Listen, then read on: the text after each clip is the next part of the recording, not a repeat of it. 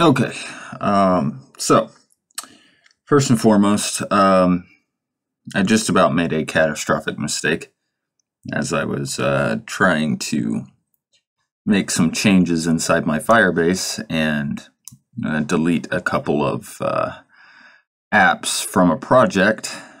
My uh, my mind went off track, I guess, as to what exactly I was doing, and I ended up deleting my entire project, which was a little disconcerting for a moment. However, thankfully, you can recover your projects within Firebase if you do accidentally delete it. It's kind of sad that I deleted it though, because I had to confirm in like 4 or 5 different boxes that I actually wanted to delete the thing, and I did that anyway. But I guess that's what happens whenever your mind is going off in 1,000 different directions at the same time. So, in any case, not completely catastrophic. So, for this tutorial, this is a really short one. This actually ties into a bigger tutorial that I'm working on. But I figured I would go ahead and show you how to do this in Firebase in case you don't know. Just some context real quick. If you create a Firebase project for an app, and Google Firebase has put a limit on the number of projects that you can create, or you don't want to have 1,000 different projects going on at one time, you can actually host multiple apps within a single project.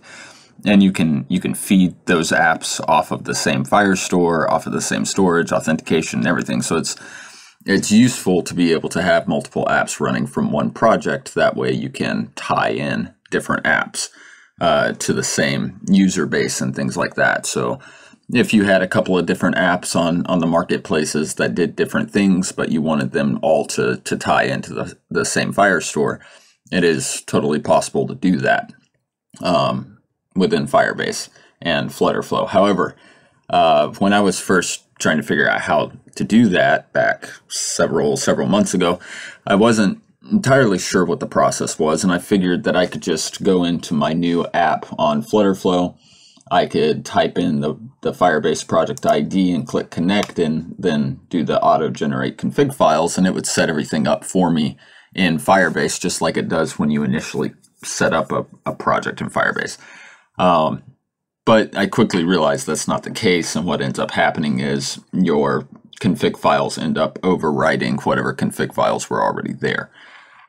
So you actually have to go into Firebase and create the apps inside Firebase first, and then do everything from Flutterflow's side. So first and foremost within Flutterflow, the thing that you want to check is you want to make sure you have your package name set up here. You do have to have a package name to associate in Firebase. So I'm going to go ahead and copy that so I have it. And I'm going to drag Firebase over here. And so this project is actually the social media app project that I've done some tutorials on, where we're working through creating a social media application. And instead of creating a whole new project for this other tutorial that I'm going to be working on, I'm just going to plug it into this Firebase project and actually do all of my tutorials from this project. And so I'll just have multiple apps in here as needed. So you can see that I've got these in here for my tutorials that I'm doing. So I need to actually add an Android app, an Apple app, and a web app for this other project or this other tutorial that I'm working on. So to get there, you go to your project overview in Firebase, project settings, and then you scroll down until you see your list of apps. And then add an app, and we'll start with iOS. And you'll plug your package name in there that I grabbed off of Flutterflow. And you can give it a name if you want to identify it. And the tutorial is going to be a marketplace app, so that's what I'm going to put there. And you can leave that blank unless you are putting it on the App Store and you already have that set up. You can do that, but none of these tutorials right now anyway will be going on the App Store. And then you register the app. And you can skip over all this if you plan to deploy your config files from within Flutterflow and operate entirely inside of Flutterflow, which is what I'm going to do. So I'm just going to skip over all that and continue to console. And now you can see I've got that iOS app in there. So I do the same thing for Android.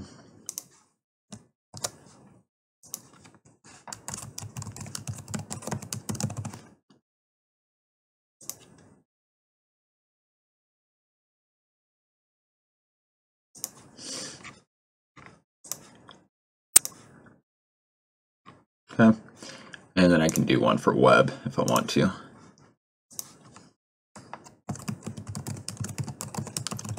This isn't really relevant to Flutterflow per se, but I'm going to go ahead and plug it in there anyway.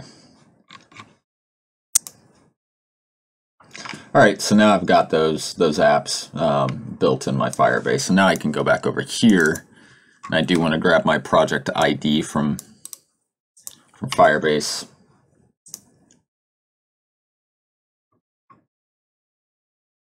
And then go down here to my Firebase.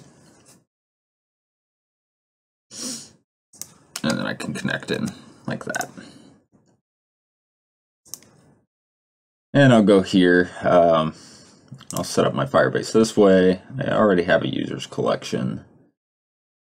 So I don't need to create another one. I do want to enable authentication. Oops, didn't want to do that yet. I'll leave all that stuff alone. Deploy my indices and generate. So you want to make sure that your package name is the same as the one that you just set up in Firebase.